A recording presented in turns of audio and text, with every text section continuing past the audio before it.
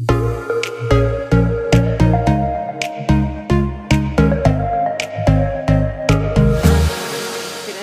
everyone. Thank you for still being here. I know we all want to go for a beer and it's sunny outside. So my name is Pauline and I'm a product manager. And last year, I was a product manager at Hotwire, one of Expedia's company, big online travel website. I had on my product only, which is car rental, 100K sessions per day. And I was able to launch with my big team 20 tests per month. I was speaking at conferences, telling other people how to do A/B testing and advanced prioritization system, and I was very, very confident about how I was doing A/B testing. And then last year, I decided that I wanted to eat good cheese and good bread again, and I moved back home to Paris. And I started to work at a small company, Balinea. And we're a marketplace where you can book beauty and wellness treatment, manicure, hairdresser, spa, everything. We have 10K sessions per day, and together with my small team, we can barely launch 2 new tests per month. So this is what I'm going to tell you, is how I went from fantasy A/B testing in a big company like Booking or Zalando to a tiny company with no traffic, no money, and nobody to do A/B testing. And how I'm still trying to make it work. And it's not really CRO. I don't really like CRO anymore. I'm a product manager, and what I'm trying to do is build a better product for my customers. And I just want to bring them in my product development process. So the first thing that you have to do, really, and that took me a while because I had all this knowledge, A/B testing knowledge from Hotwire, is just be honest. What kind of CRO profile are you? So are you a very early stage startup, and that the only thing you have to worry is just launch a product and have customers? Or are you Hotwire, Booking, Zalando, and you have so much traffic and customers that you should be doing continuous optimization? Or are you somewhere in the middle, in the red zone like I am? I do have a product. We have customers buying on our product every day. We have B2C customers and B2B customers. But how do I make it work, and how do I optimize my customer experience? So, like I said, I don't have the budget that I used to have at Hotwire. We're a very small company. The company is 40 people, and I don't have the budget that I used to have. I don't have the traffic. Very, very low traffic. I can't do fancy A/B testing like I used to. And we're a tiny team. At Hotwire, we had very senior people, specialized people, and we had the knowledge. In my team, it's 3 of us, and all of us have under like 6 years of experience. So in terms of A/B testing skills, it's very limited. And so at some point, I was like, maybe I just shouldn't do any A/B testing. Maybe I should just launch new features like a very early stage startup. But at the end, I realized that even if you're a very talented product manager, you are wrong. And I am wrong all the time. So if I don't test, I'm going to be launching the wrong product for my customers. The other thing is you have customers on your product every day. So you owe it to them to test what you're launching. They have to be able to give you feedback on your product and the new features that you're launching. And finally, if you're at a small company and if you're a manager or if you're the team yourself, you need it. You need to start building an experimentation culture as early as possible. It's easier to do it when you're only 40 people, 3 people in the product team, than when you're like thousands, and then you have to teach people how to do it. So that's why I was like, okay, I can't do the way I used to do it, but I still need to find a way to make it work for myself as a product manager, for my customers, and for my team. And I really, really believe in A/B testing. I don't have a lot of traffic. I have a tiny team, but I still want to make it work. And I can't make it work the way I used to. I have to make many, many compromises. I made many mistakes over the past year, and here is a way that now I can make it working. First of all, invest in training. If you're launching kind of an experimentation culture, you have to invest time and money in training. I first sat down with my team for 2 hours, trying to teach them everything I knew about A/B testing. And then I was like, okay, now you launch 5 new tests per month. Okay, it didn't work. For them, they had no idea what an A/B test was. They didn't know that they had to write a hypothesis. They didn't know how to use, we used Chameleon, so they had no idea how to create a test on this platform. And then in the team, nobody knew how to read results. So the first 2 months were just a complete waste of time because I didn't make the initial investment in training. Train yourself and take time to train your team. Okay. At Hotwire, I could test what I call today random ideas. If I saw something that I liked on a competitor's website or on another e-commerce website, I could just add it to the list, prioritize it, run the test, learn. I was happy, it was fun. Today, I can't just do random tests. I have to work harder on my homework.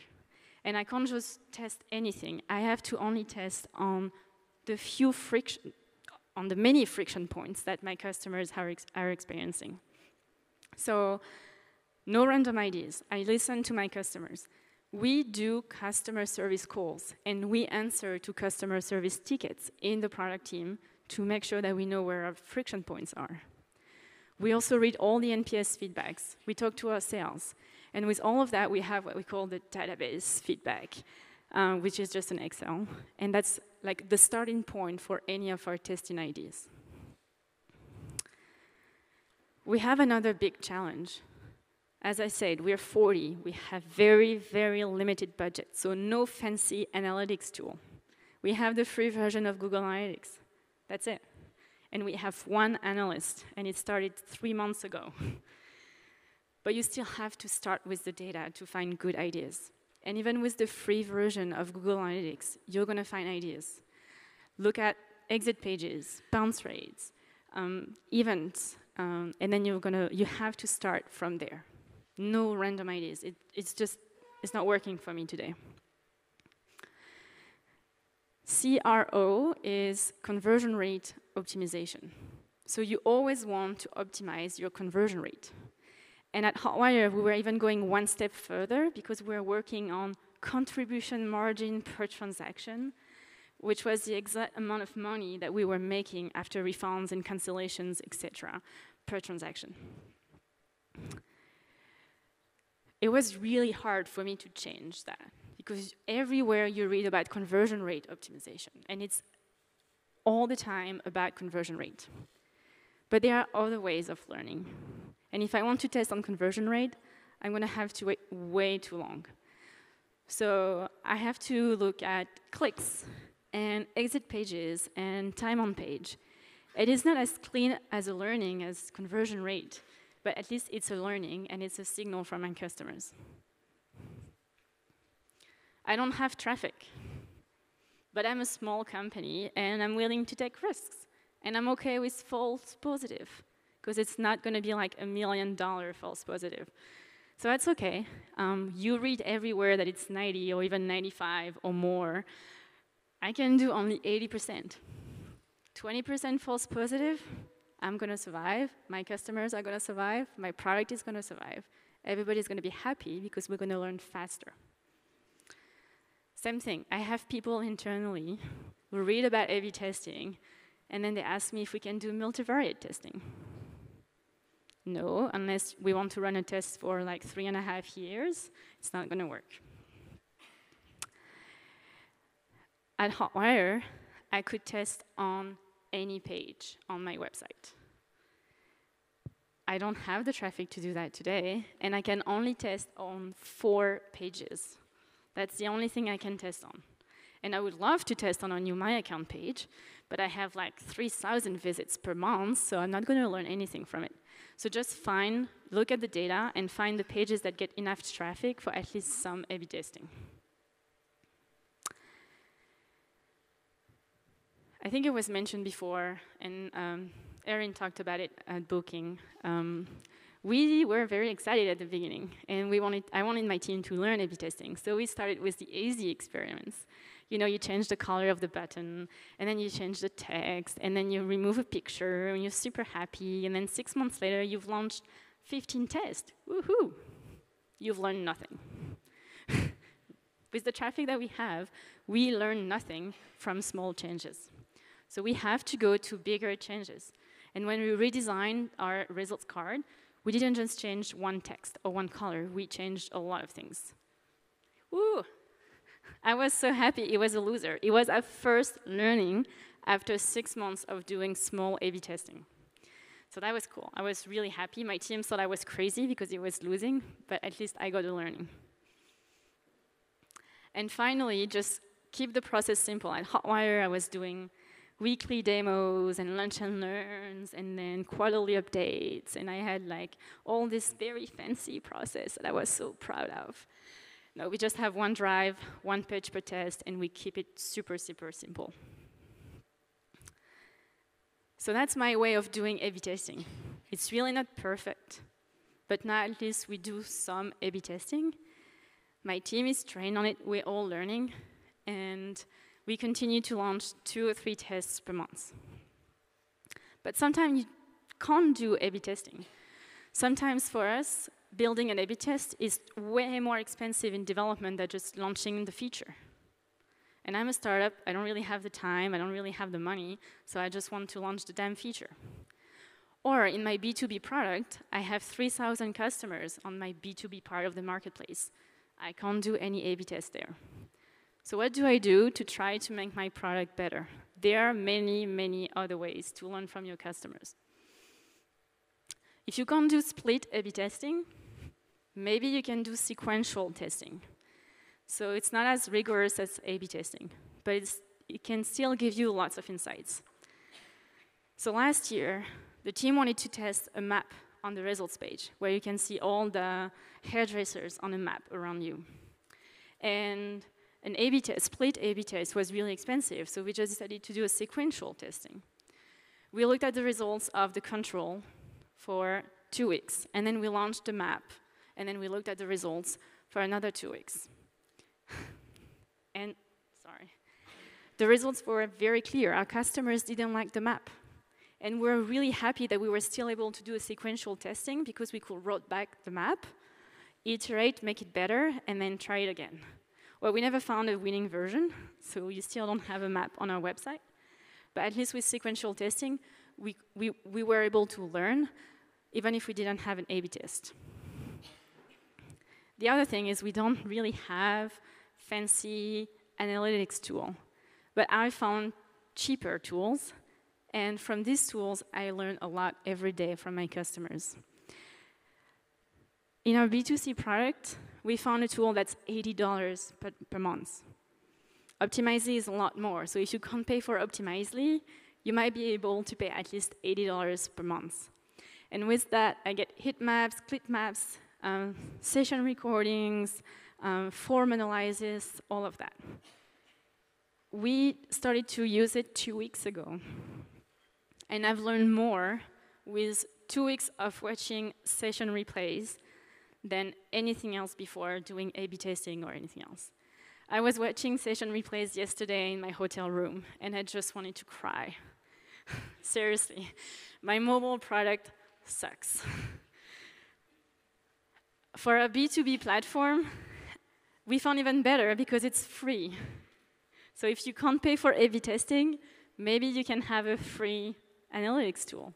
So it's HIP. We have the free version because we have very few customers, but HIP is even better because it gives you like event tracking for everything and visits on pages. And with that, we were able to see what features our B2B customers use and what page they spend time on. And it's really helped us understand how they use our product and what we have to focus on first. If you can't do A/B testing, You can ask your customers. And we use surveys a lot with our B2B customers. It's free, and it's very, very useful. So we use it in 2 different ways. We send a survey once a year, asking about how they use the product, and what do they like, and what would they like, etc., etc. We have a really good response rate because it's only once a year. And when we want to optimize a specific feature or a specific page, we just send like a more targeted survey. Let's say I want to work on my dashboard page for my B2B customers. I'm going to send a survey to the ones that use it a lot, and then send a survey to the ones that don't use it. And because they use it for their job, they actually answer, and we have a really, really good response rate. And from that, we have like kind of like a product roadmap already, just by asking our customers. Okay, that's a magic word during this conference. Many, many speakers have talked about it. And this is something really new for me. When I was at Hotwire, we had a central team doing user testing. So as a product manager, I had to file a request, wait 3 months to get it prioritized, and at some point, I was getting like a very fancy PowerPoint presentation about learnings from my request. So I was actually never talking directly to my customers, and I was never testing my ideas directly with customers. We do it every single week. So our B2C customers are Parisian females between 25 and 35, and we have a Starbucks around the corner. We go to Starbucks with paper wireframes or InVision prototypes every single week. It's super fun, and then we learn more in 3 hours than we will ever learn with like A/B testing. And it brings our customer feedbacks way earlier in the product development process. For our B2B customers, we actually have to go to our customers, and we spend more time with them, watching how they use our product, how they use our competitors' product. When we launch a new feature, we always test a prototype with them, and then we test each iteration of our prototype. And then we go to hairdressers and spa salon and manicures, and then we have them test our product. That's the only way we can actually test, because A/B test really is not possible on B2B platforms. And finally, if your customers aren't around the corner, or if they are not like in the same city or in the same country, you can just call them. So we called our B2C customers to actually hear more about them. So that's Constance, Julie, Stephanie, and Michael. They are our personas. And we define our personas after talking to dozens and dozens of our customers over the phone. That's free, no skills and no money, and no traffic needed for that. So that's kind of like how I make it work today with my very little team and my small website.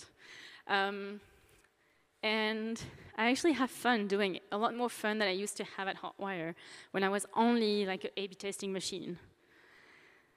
If you don't have the skills in your team, just invest in training and make the process super easy and super light.